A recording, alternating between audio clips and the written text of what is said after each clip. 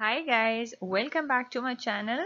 If you're new on my channel, I am Shaima, and on this channel I teach you German language as well as I talk about different topics related to Germany. If you haven't subscribed to my channel, please do so. I will be very thankful to you. And without any further delay, let's start with the video for today. In this video, we will be talking about separable verbs. They are known as Trennbare Verben in German. As already the name says, we will be talking about verbs which can be separated or divided. Here you can see a list of prefixes which I have written down for you. These are the mostly used prefixes in German language. We have ab, an, auf, aus, bei, ein, los, mit, nach, her, hin, vor, weg, zu, and zurück. The important thing is to know that these words are also, some of these words are also prepositions in German, but you should not get confused because we also have of as a preposition, but we also have of as a prefix. So over here we have a list of prefixes which are very common in the German language. Over here I have made a rough diagram for you so that you understand what I mean when I say that the verb has to be divided or separated. And I think it will be a little more easier for you to grasp what I am saying looking at the diagram over here. So the example which I took is einladen. Einladen means to invite, and as you can already see, the word has a prefix. Here, right after the prefix ein, you have to divide the verb. Then you are left with two words, ein and laden. The important thing is that you have to conjugate the word laden. You do not do anything with the ein.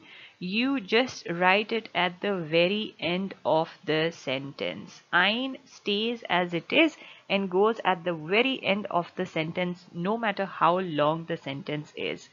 So once again, I repeat for you, we took the word einladen as an example. Einladen means to invite. You divide the verb right after the prefix, which means ein, which leaves you with two words, ein and the laden. The thing which has to be noted here is that the laden needs to be conjugated according to the personal pronoun or whoever the person is who is talking, according to the speaker of the sentence. In the first example, we have ich, that's why it's lade. Ich lade Lisa ein. I am inviting Lisa.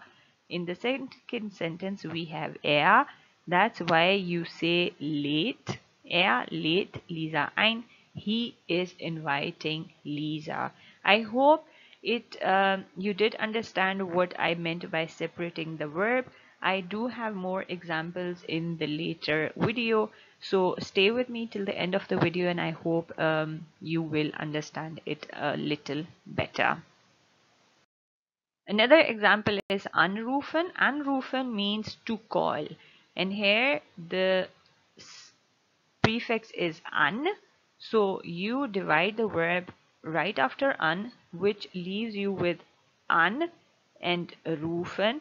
And because the speaker of the sentence is ich again, you have to conjugate rufen to rufe.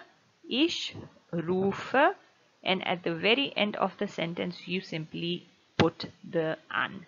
Ich rufe an.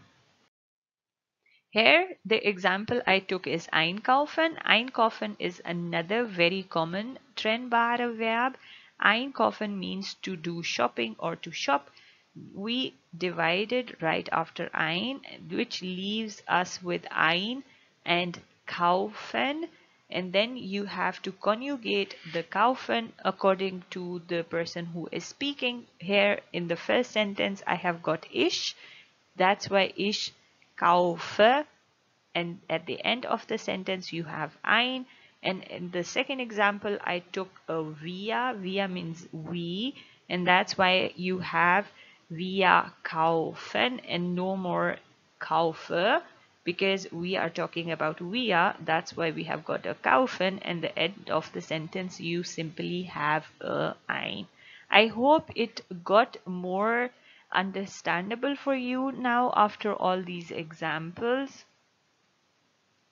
The next example is, or the Trennbare verb is Fernsehen. It is also one of the very common mistakes which people do, because Fernsehen, it is to watch TV. It's not the TV, but it's to watch the TV. It's so this one word contains the watching of the TV in itself.